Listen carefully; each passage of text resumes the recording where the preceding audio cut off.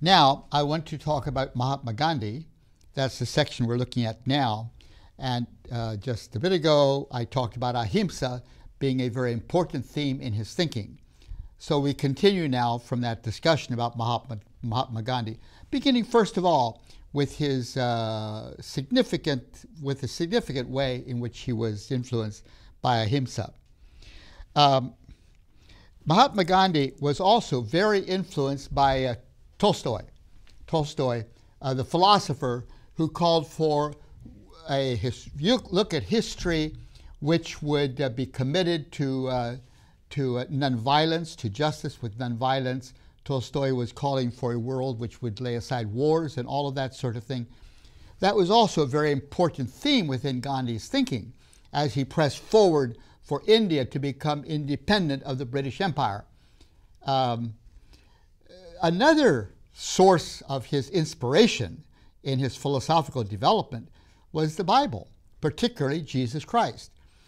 He was very clear that Jesus, and especially his teachings on the Sermon on the Mount about how to deal with the enemy, turn the other cheek, non-violent resistance to evil, those sorts of themes, he was very indebted to Jesus Christ for that value, that commitment that he held so deeply in his struggle against the injustices of the British imperial system.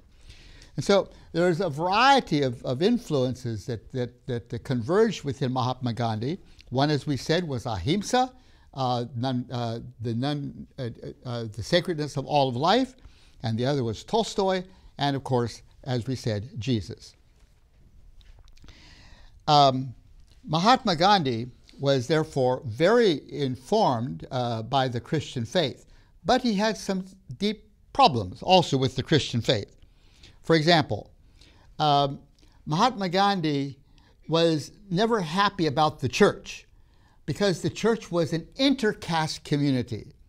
And Mahatma Gandhi believed that the best way to form a pluralistic society in India is the caste system. He thought that is good.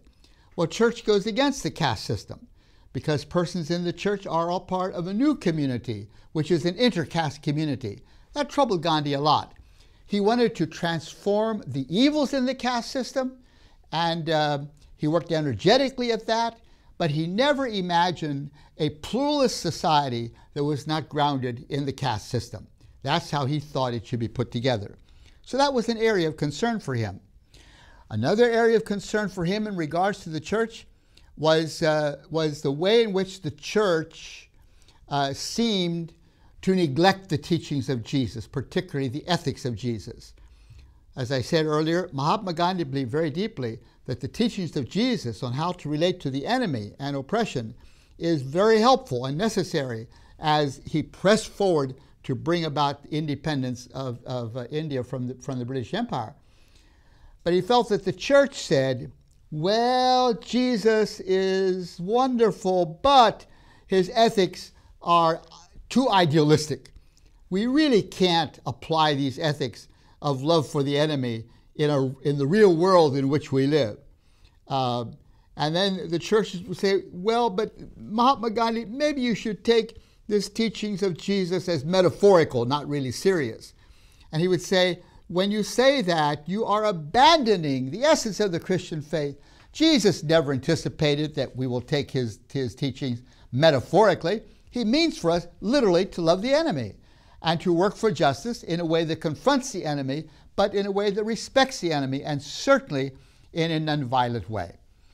And so that's one reason Gandhi decided, as he explains it, not to become a Christian, because he said the Christians have too often betrayed the Christian faith. And so he sought to practice the ethics of Jesus, and he lectured Christians around the world, particularly in England and in India, to embrace the teachings and ethics of Jesus. But he himself said, if I were to call myself a Christian, then it would seem to me that I would be becoming complicit. I would be agreeing with you in your ways of sort of avoiding the ethics of Jesus.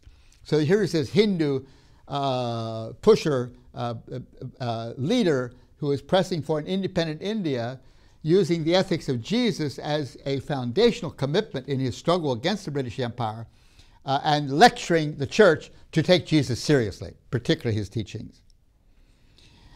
The other area that troubled Gandhi was the Christian teaching about forgiveness, and we've already referred to that a bit. We will again when we look at Buddhism. But Gandhi believed that the Christian theology of forgiveness undercuts a commitment to morality.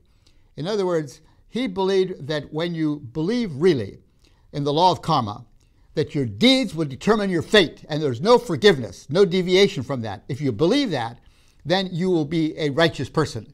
You won't compromise righteous living. But if you believe that forgiveness is easily received, then that will undercut the foundations of morality.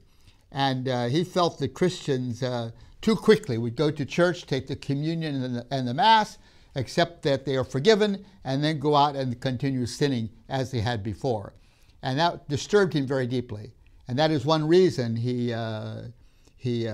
confronted Christians in their doctrine of forgiveness. That was a concern of his. And Gandhi also was very concerned about the Christian confession that Jesus is Lord. Remember again the Bhagavad Gita, there's 50 million gods in Hinduism, and Gandhi would say, yes, believe in Jesus, no problem at all. But when you say Jesus is the only Lord and Savior, that gave him great trouble, Gandhi, in his interaction with Christians. He resisted that kind of theology very strongly. And for himself, he was committed to, he said he'll just be committed to all the gods because he believed, again, that's the best way to put a pluralistic religious system together. So those are some of the themes that went into forming Gandhi in his pressing forward to bring about independence for India from the British Empire. Now, the great test for Gandhi's leadership, as the British Empire began to crumble under this confrontation at many different levels of non-violent resistance to the empire, and it was beginning to crumble, his great challenge was Muhammad Ali Jinnah. Muhammad Ali Jinnah was a leader of the Muslims in India.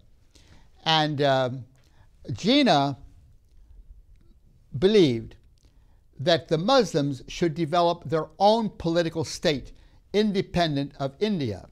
At that time, Pakistan, both East and West Pakistan, were part of India, and India is predominantly Hindu. And so Muhammad Ali Jinnah was pressing forward, insisting that when independence comes for India, Pakistan will separate from India and establish its own Muslim state. Pakistan meaning the land of the pure.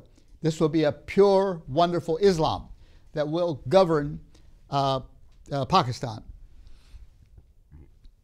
In saying that, Muhammad Ali Jinnah was communicating a pretty basic Muslim yearning, hope, quest for the Muslim community to become the Dar al-Salam,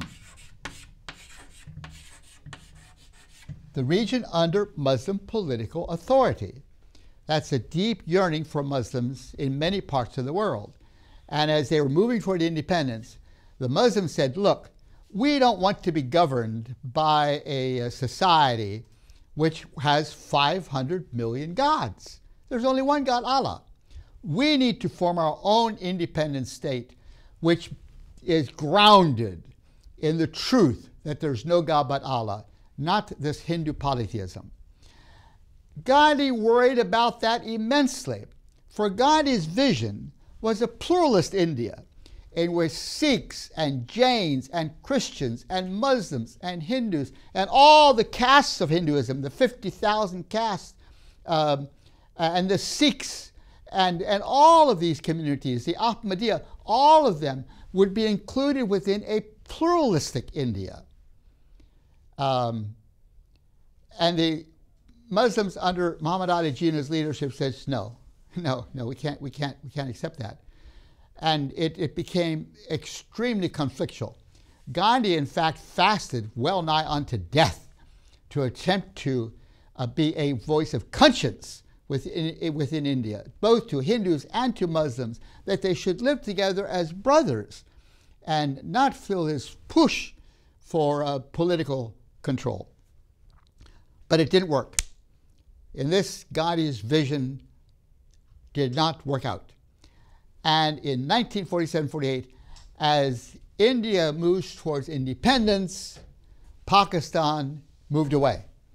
And 10 million Pakistanis and Hindus were displaced in that enormous exchange of people, with millions and millions of Hindus in Pakistan coming south to get away from this developing Muslim state, and millions of Muslims going north from India into Pakistan to establish their land of the pure. So those who would say that religion has very little relevance to modern issues, here is an example of a profoundly religious conflict which led to enormous disruption as the Muslims established their independent state and the Hindus their state.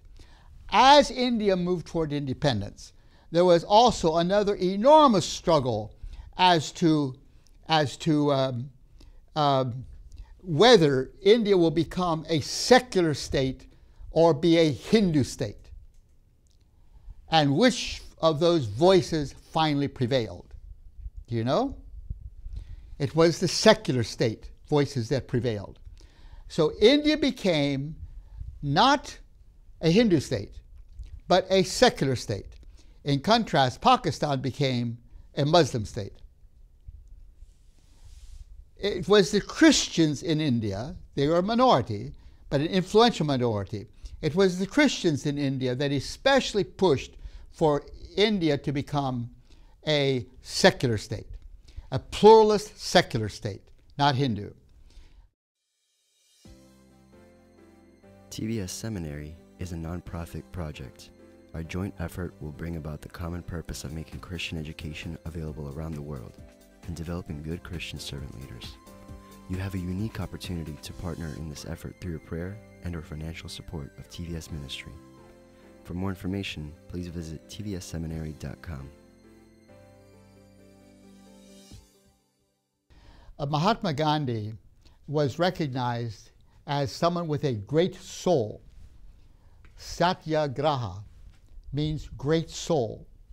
That is a Hindu or a Jain understanding of someone who has the capacity to forgive generously and not permit bitterness to infect his attitude towards his enemies. That was Mahatma Gandhi.